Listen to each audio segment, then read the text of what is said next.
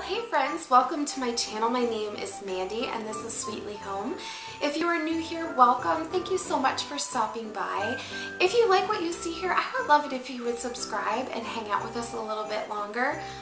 We have fun here. We are a community of women who supports one another and encourages one another. And this is a place where we talk about all things heart and home. And if that sounds good to you, we'd love to have you. Today I am back with some of my gal pals here on YouTube and we are talking about all kinds of fun things about the Christmas holiday season. And today we are doing a virtual cookie exchange. I'm going to leave the recipe to my grandma's butter cookie. So it's a cutout cookie. I'm going to leave that recipe in the description box down below. These cookies, we have them every single Christmas. It is a melt in your mouth, sort of delicious cutout cookie. They're beautiful. I actually even made them for the wedding favors at my wedding. They were in the shape of like hearts and they were pretty, so pretty, with pale pink frosting and a little bit of clear standing sugar on them. They were gorgeous.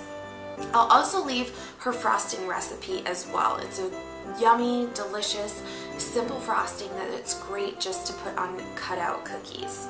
So rather than actually share with you how I bake these cookies, today for our virtual cookie exchange, I actually want to talk about cookie exchanges in general.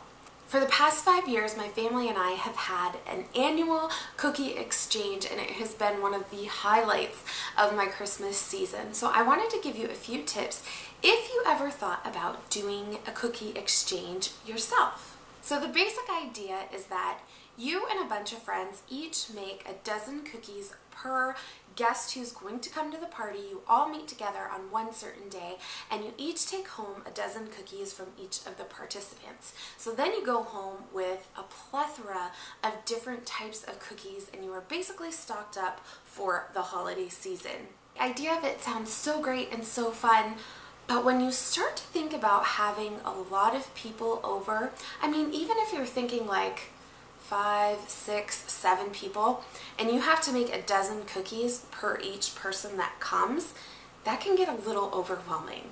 So I want to share with you some tips how we make this party easy, fun, and the absolute highlight of our year. So here's my first tip. Don't make a dozen cookies per person. I know that almost seems to defeat the whole rules of a cookie exchange party, but here's the thing. There are going to be cookies that some people really want to have, and then there's going to be some that maybe they're just not their favorites.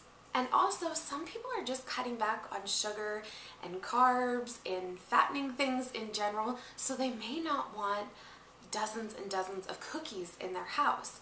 Maybe they don't have a lot of people coming over. Maybe they just don't want to be stuck with 10 dozen cookies. I mean, I would love it, but some people might not. When we've had our cookie exchange parties, we found that people just generally double the recipe of whatever cookie or treat it is that they are making, and that seems to be more than enough. In fact, I doubled my recent cookie recipe that I took to our cookie exchange party, and I still came home with half a tub of cookies. It's not that the cookies weren't delicious and wonderful, there were just a lot of them, and all I did was just double the recipe. So if you encourage your guests to just double the recipe or even bring a single recipe, because some recipes really make a lot of cookies, I think that you're going to be covered. That's what we found. We really have found that overall we just have a lot of cookies. So don't get too hung up on the guideline of having a dozen cookies made per each participant. Make it simple for your guests. The idea of a cookie party is not to get stressed out. It's to give ease to people throughout the rest of the holidays. Don't pile on more work than necessary. The other thing that we do that makes our cookie exchange party such a success is that we have it generally around the same time every year. In fact, we always hold it on a day when our community does a big telethon to raise money for different charities. And so we just have our cookie exchange party the night of this telethon. So months in advance, whenever they announce when the telethon is going to be, we know that that's the night of the cookie exchange party. And people keep that date free and clear so that they can attend. We also do activities during the night to just make it more fun and lively. We have different games. Some are trivia games. This past time we did a game where there were different boxes wrapped inside of one another, and you wore these oven mitts, and you had to try and unwrap the present if you rolled like a double with some dice, and it was so much fun. My husband's 87-year-old grandma rolled doubles nearly every single round, and it was quite comical. Some of us didn't roll doubles at all, like myself, and it was just funny. So incorporate some fun games into your event. Games get people excited, it gets them competitive, it gets them, I don't know, lively, and it gives you something to do other than just trying to chit-chat. And this is really especially good if you are hosting a cookie party where people don't know one another. Games are the kind of thing that can bring people together. Another game that we always love is the left-right game. You pass it left and you pass it right every time that word is read during the particular story. There's lots of them on Pinterest. Just Google left and right Christmas game and you'll find it. There are loads of suggestions on Pinterest for different holiday games, so make sure that you look there or just check Google. I'm sure you're bound to come up with some good ones. And along with the games, do some different prizes. That was always, I don't know, such a fun thing. We've done everything from, I think it's been gift cards to money to bath and body type products. Of course, Scentsy, we're a Scentsy family. Just little things that are really fun to get, and we package them up really pretty and fun Christmas bags, and it feels like you're getting, you're getting a special treat. We also love to host a white elephant Christmas gift exchange during our cookie exchange party as well. Again, it gives it just another fun element to the party and another something to do.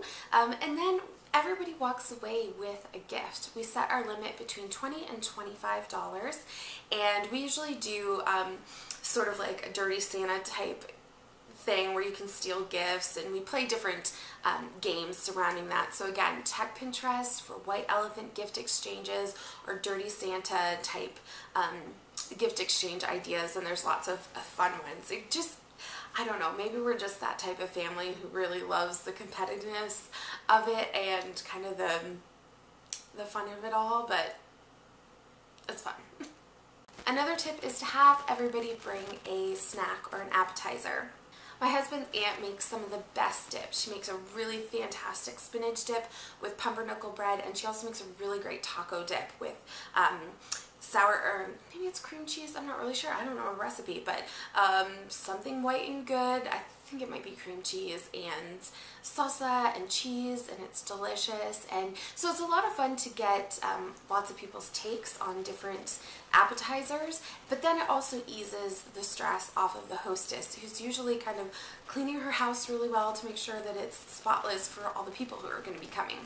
My sister-in-law and my mother-in-law are usually ones who kind of host the cookie exchange party for the family, and my sister-in-law is pretty much instrumental in putting it all together and facilitating all of the details.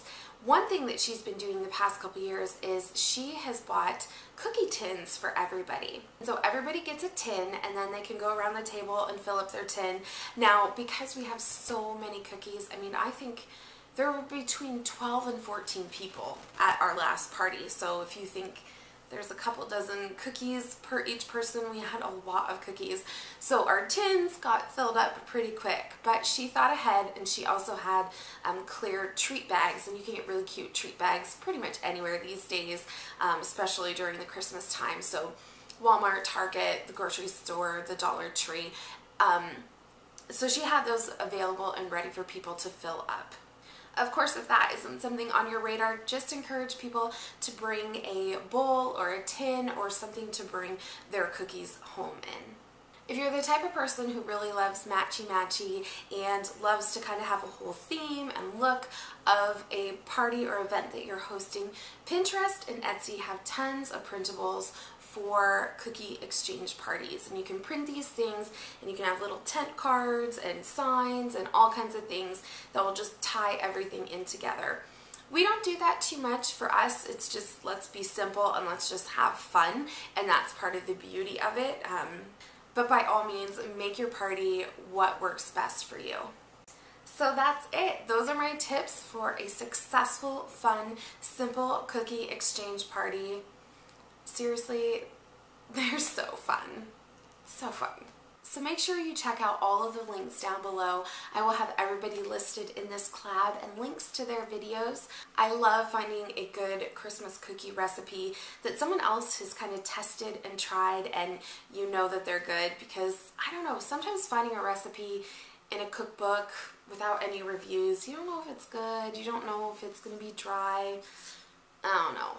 It can sometimes be a hit or miss, but when a recipe comes from somebody that you know, or you may not know because they're on YouTube, but you have a rapport with them, I guess. I don't know.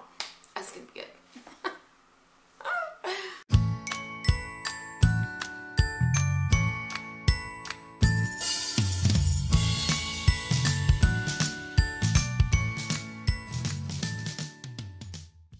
And the awesome thing is that you usually end up with treats and cookies that you may have not made yourself. Someone made these peanut butter cookies and they had like eyes and like a nose, like held on with frosting, and pretzels for ears, like horns, antlers. They were so cool. I wouldn't do that. I just wouldn't.